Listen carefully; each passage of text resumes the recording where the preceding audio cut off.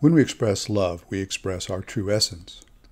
Think of how you feel when you demonstrate love or when love is expressed to you. In those moments, we are in communion with our true essential nature, in conscious contact with it, for God is love, and he that dwells in love dwells in God, and God in him. A bedrock truth of living is that a sufficient expression of love will erase any problem or difficulty. When there is fear, there cannot be love.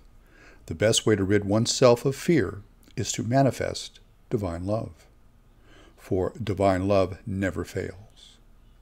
For in truth, are not all our problems fear-based?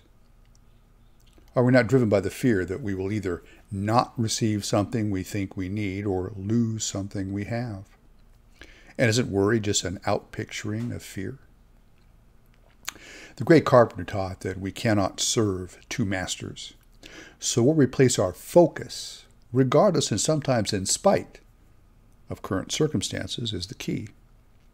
Are we focusing on the fear, the world, or the spiritual, God?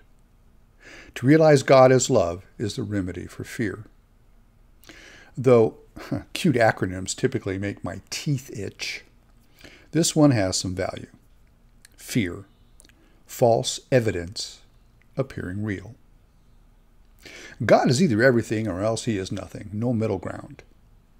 The thoughts we entertain habitually will be expressed in our lives, and the choice is always ours.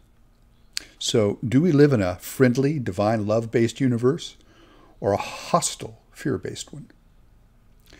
What will we choose to express today? Fear or faith? Remember, where there is fear, there cannot be love, and that there is no condition that enough love will not heal. My name is Vincent Lee Jones. You can find my videos and writings on Blogger. Title of the page, Living in Spirit. Find them as well on Facebook at Miracles of Recovery. If you search Vincent Lee Jones, you'll find them as well at Facebook, YouTube, LinkedIn, and Vimeo. Have a blessed day.